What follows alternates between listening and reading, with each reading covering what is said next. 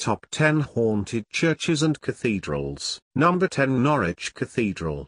Located in Norwich, England, the Norwich Cathedral was first built in 1096, 30 years after the pivotal Battle of Hastings.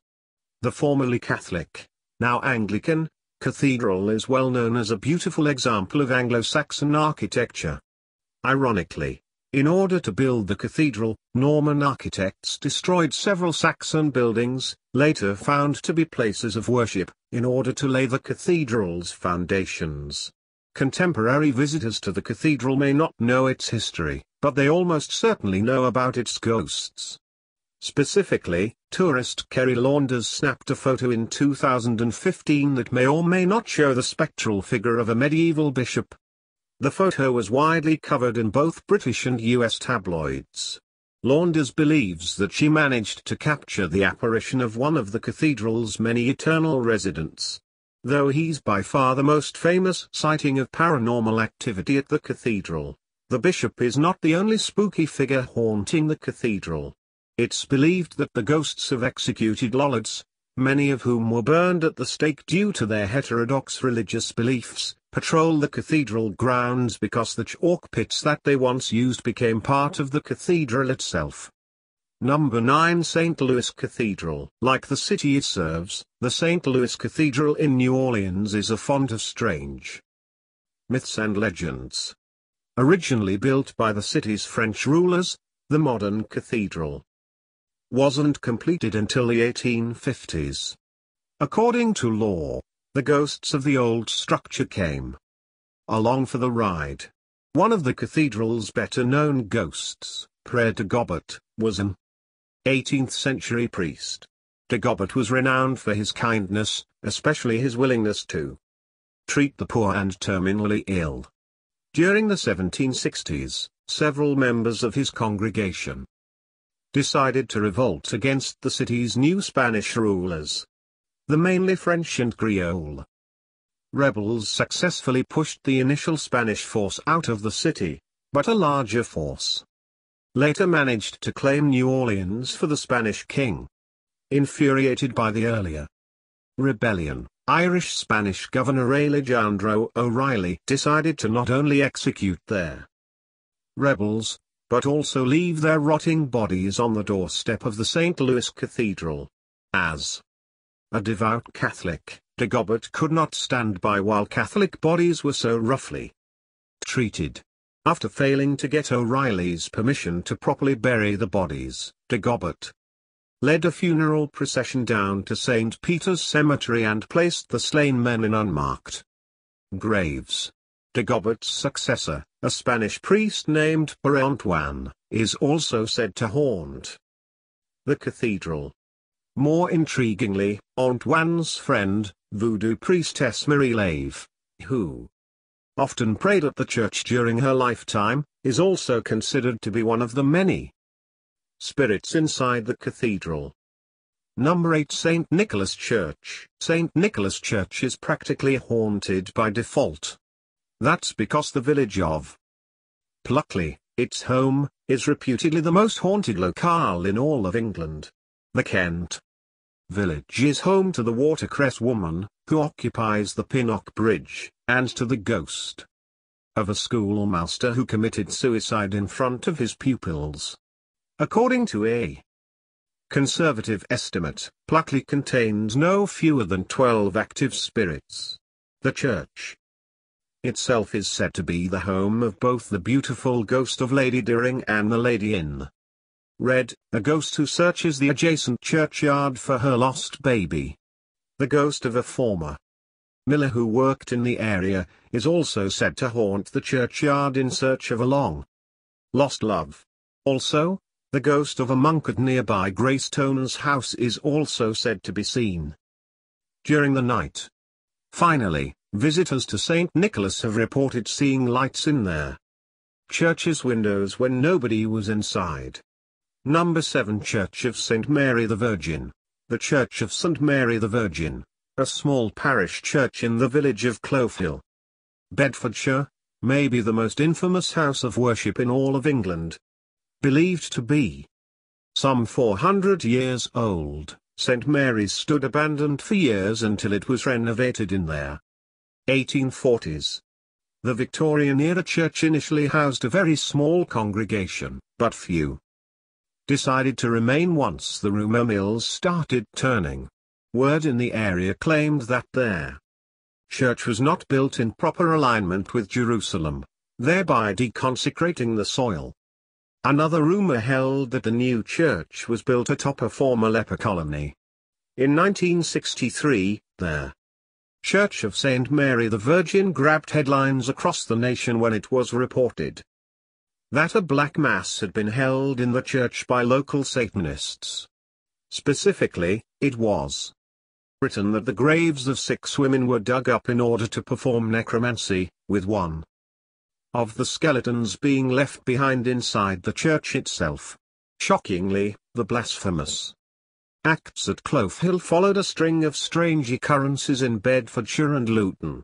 In April 1963, a 12-year-old boy found evidence that several area cows had been decapitated, while a former forestry student admitted to the press that he and a few friends had killed a cockerel and sprinkled its blood inside St. Mary's in 1961. Following these events, subsequent black magic activity was reported in and around the church. Worshippers abandoned the church in droves. Paranormal investigators continue to study the building in order to locate ghosts and demons. As of today, the church is no longer in service. Number 6. St. Paul's Episcopal Church. Founded in the 19th century, St. Paul's Episcopal Church can be found in the earthly paradise known as Key West, Florida. First built in 1838, the church was destroyed by a hurricane after only 8 years of active service. Tragically, this trend would continue as subsequent hurricanes and floods damaged the church in the 1880s, 1900s, and beyond. Despite this history, most of the church's ghosts can be found in St. Paul's Cemetery, not the church itself. Common folklore claims that the church's most famous ghost is John Fleming, its benefactor.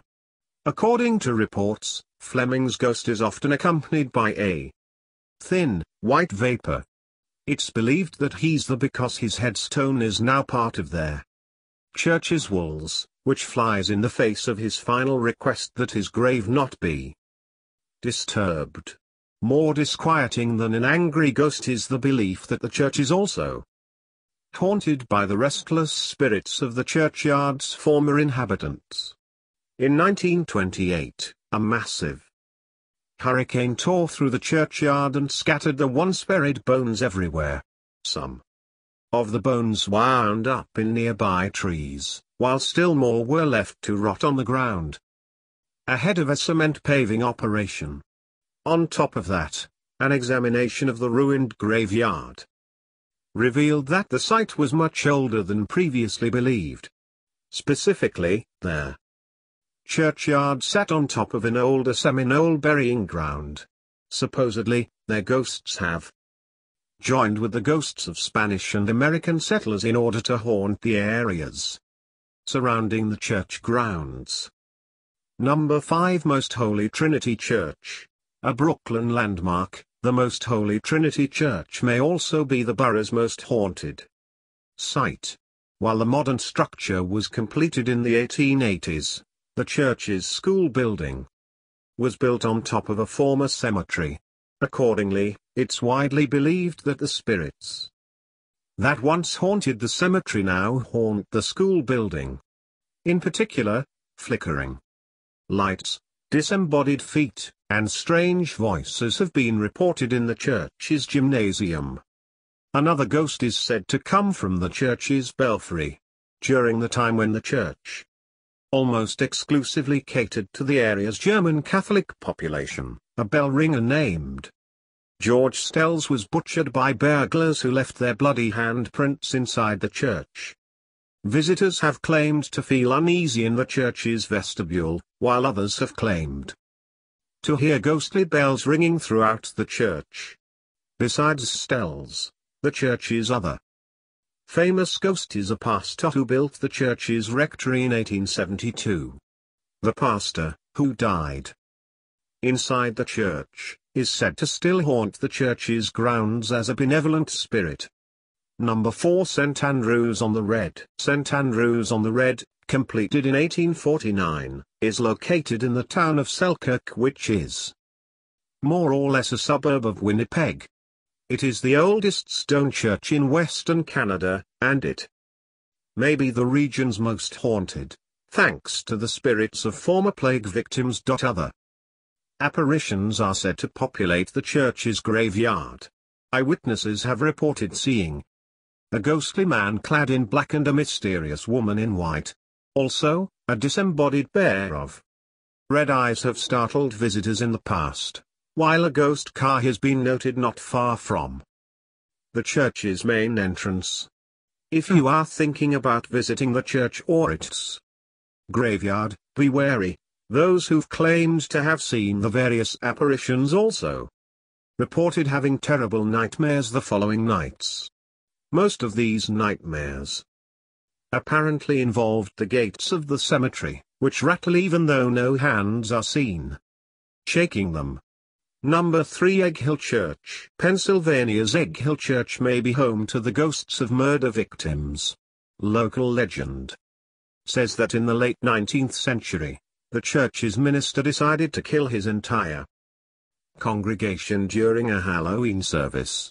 While the congregation's children played in their rooms below the main church, the minister passed around poisoned bread and wine. While their sickened congregation choked on their last words, their children rushed upstairs to see the final moments of their parents. At the crescendo of the atrocity, the debauched minister hung himself near the altar.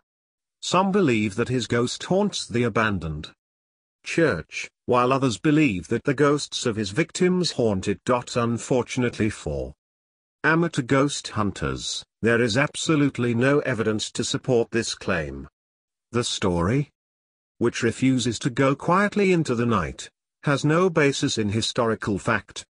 However, that hasn't stopped alternate versions, such as one in which the minister manually sliced and diced each victim with a knife. Of course, if the origin story isn't true, then Egg Hill Church must not be haunted. Some paranormal investigators support this claim, while others maintain their distance from the entire legend. Whatever the case, it remains irrefutable that Egg Hill Church is a foreboding structure.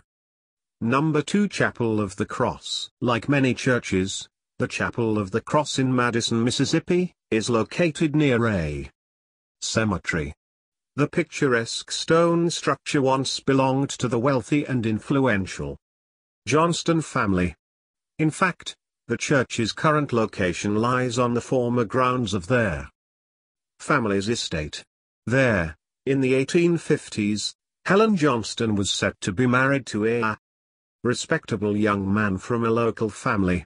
Tragically, Helen's husband-to-be died in a duel in New Orleans before the wedding. His body was returned to Mississippi and buried in the churchyard.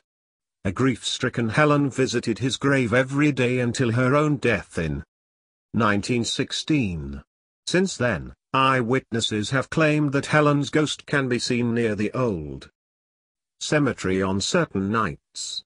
Other visitors to the Moody Church have reported hearing bells and noises inside the church during early morning hours. On one occasion, 2 students from Belhaven College were exploring the grounds during a moonless night and thought they saw faces in the church's windows and heard organ music. Other commonly reported sightings involve ghostly children passing through the church's iron gates before disappearing, as well as the disembodied laughter of a madman. Number 1. St. Andrew's Episcopal Church. St. Andrew's Episcopal Church in Staten Island is yet another Anglican, Episcopalian church that is widely believed to be haunted.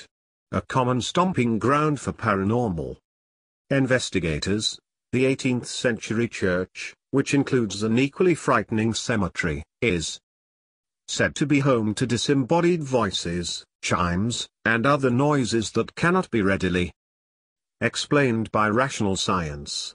More skeptical minds might cast suspicion upon the church purely because it serves as a haunted house every Halloween. It's possible that the church is believed to be haunted because it looks scary and people want it to be haunted. That being said, numerous accounts of strange, inexplicable organ music as well as of visitors feeling a sense of dread without probable cause lead many to believe that the old church is in fact haunted by the spirits of former worshippers.